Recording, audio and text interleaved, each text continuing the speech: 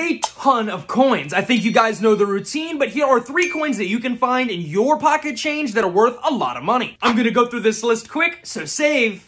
The 3-legged buffalo nickel. Buffalo nickels are everywhere, people love them, but a decent amount of them were made with 3 legs. It looks like this, and for instance, one from 1937 can be worth like $400 plus. Gold-plated quarters. Yes, they are real. They look just like normal quarters, and they are worth like 20 to 100 bucks depending on what quarter you have. And finally, take a look at your pennies and look for ones from 1955. If all the words and dates look honestly just kind of silly at this point, that coin has sold for over $100,000. So make sure you follow for more coin stuff.